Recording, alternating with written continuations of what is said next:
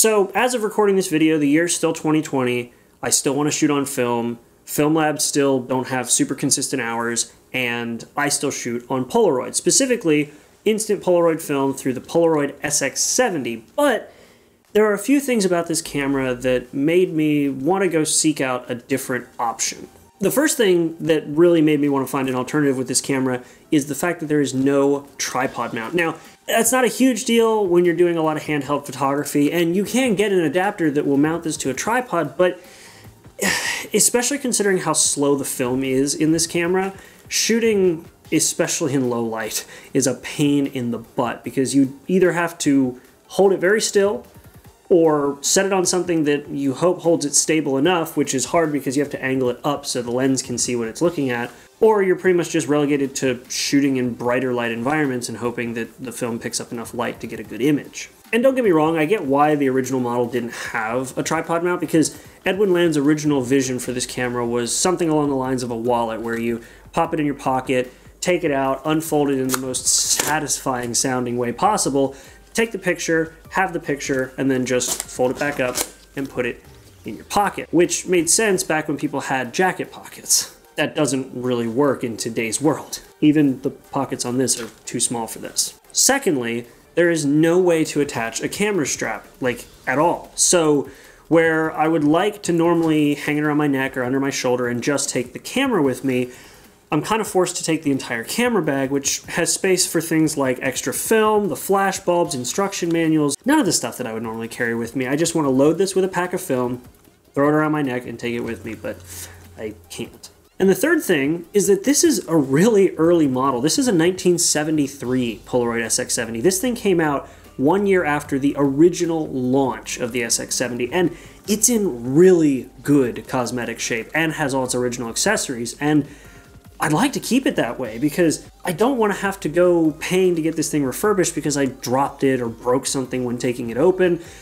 It's just, I don't like being nervous when I take my camera equipment around with me, and this really makes me nervous that I'm going to do something to break it every time I take it out to shoot. So with all those things in mind, I started looking for an alternative, and well, clearly you read the title because you're here and you know that I found an alternative.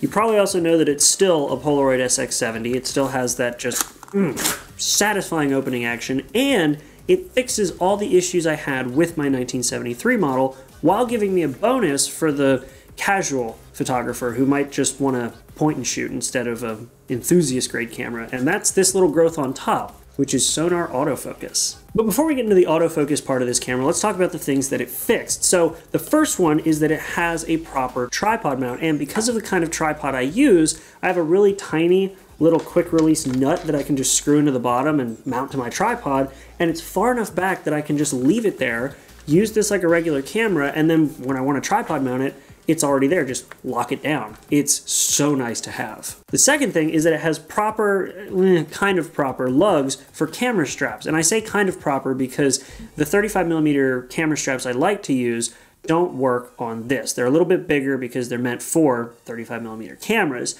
But Polaroid actually makes smaller camera strap options that fit this kind of setup. So maybe at some point I'll buy one. There's one that I like a lot, so I think that is going to be probably the purchase I make next for this camera.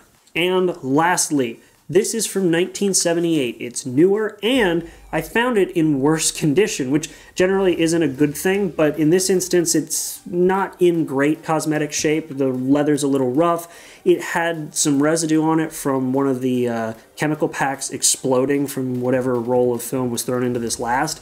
And it wasn't anything a bit of scrubbing couldn't fix, but it definitely brought the value and my worry of taking it out and getting it damaged way down. So this literally fixes all the problems I had. It's got a tripod mount, it's got strap points so I can just hang it off myself like an ornament, and it's in not as pristine shape as my 1973 model, so I don't have to be nervous about taking it out and shooting with it. Alright, cool. So I literally bought the same camera in worse condition with features that you can find on pretty much any modern camera. So why bother making another video about this if I already made an SX-70 video before? Well, because this has this big growth on top, which, as I mentioned earlier, is Sonar autofocus. This is a feature that, in my opinion, takes this style of camera from a sort of enthusiast-grade instant film camera with full manual controls to a more casual shooter friendly camera. So the average person who might want to pick up Polaroid might try this out and be more inclined to use it than the old model because of that autofocus. And I kind of think Polaroid agrees, because they recently released the Polaroid Now, which is an I-type Polaroid camera, one of the newer ones, with autofocus. But in my opinion, the autofocus on this is a lot cooler, and especially back in 1978, a significantly more kind of marvelous invention than the kind of autofocus that we've come to accept today. The sonar autofocus, as the name implies, uses sonar. It sends out an inaudible sound that bounces off of whatever the subject of the image is, and when it receives that information back, it tells the lens where to focus. It is awesome, and it is insanely quick. Like, well, speed of sound quick, obviously. And because of that, this has quite a few advantages, but it does also have a few disadvantages. Like I said, one of the biggest advantages is that it is fast. Like I said, speed of sound fast. So when you press the button in just before you take an image, it snaps to focus. Like, watch this. Looking at you guys, done. Looking a little closer, done. It is that fast. There's no sort of hunting back and forth like you get with the modern face detection or contrast detection autofocus, because it's not looking at the image. It's just bouncing sound off of something and waiting to see how long it takes to come back. So it really kind of makes the whole instant photography thing feel that little bit faster, because the focus is almost instant on top of the instant film portion of it. Secondly, low light photography is awesome with this. Now you do have to throw a flash on, which looks kind of ridiculous. Let me show you. So like, you already have this giant growth on top, and now you've made like the Polaroid Tower of Power, which is just sort of hilarious looking. But if you're using a flash in a low light environment, this is great, because it doesn't care what kind of light level there is, because sound travels in the dark too. And because it's just sound and doesn't care what kind of light's in the room, it just cares what's in front of the camera, it can be very precise in any lighting condition. For example, this picture I took of a microphone stand in front of a giant white wall. A lot of cameras might struggle with that and kind of go to the wall first and then come back to the microphone because it realized that was closer, but all this had to do was say, hey, this is where the sound came from. It was closer than wherever the other sounds came from, so focus on that. And that was it.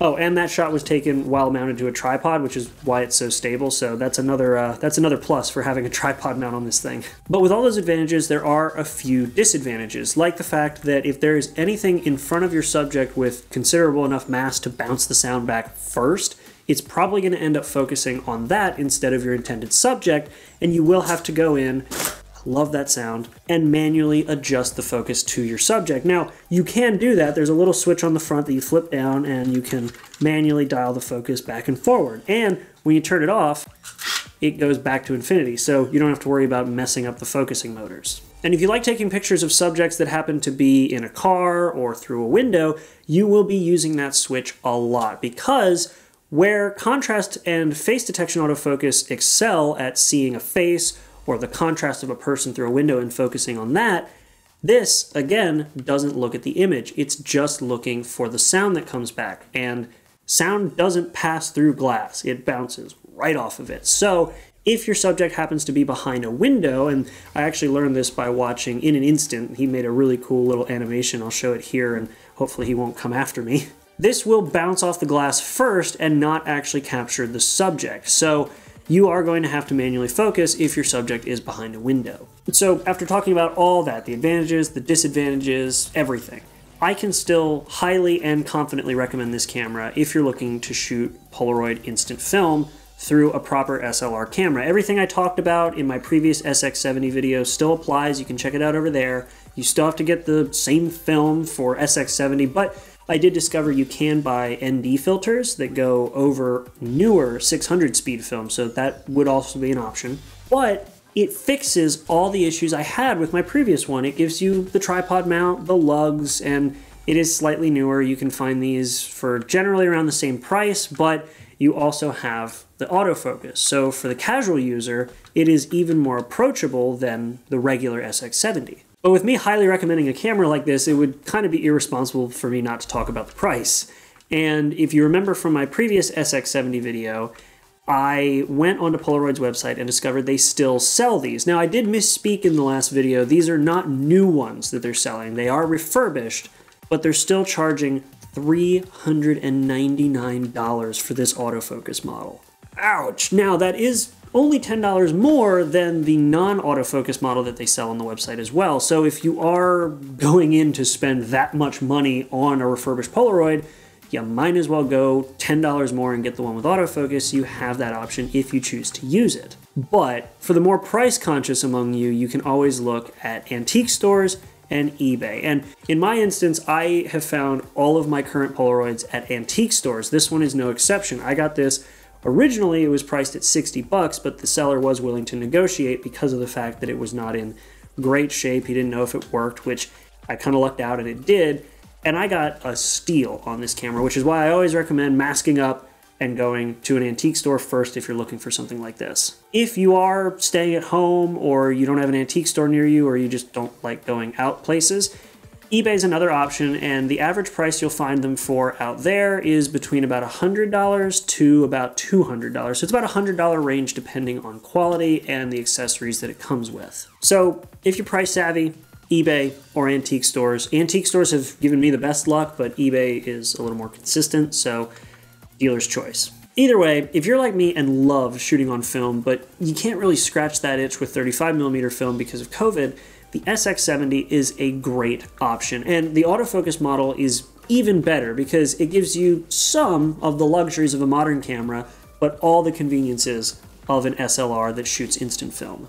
Thanks for watching, guys. That's been it. I hope you enjoyed this video. I promise that I'm probably done talking about SX-70 Polaroid cameras for a while. I got some other stuff I want to talk about, but I wanted to make this video because it just seemed like so much fun. Either way, that's it. Thanks for watching, guys, and I hope you enjoyed this video. A like would be appreciated, subscribe would be loved, and leave a comment letting me know what you guys think about this camera. And apart from that, I'll see you in the next video. Make sure to be there and have a good one.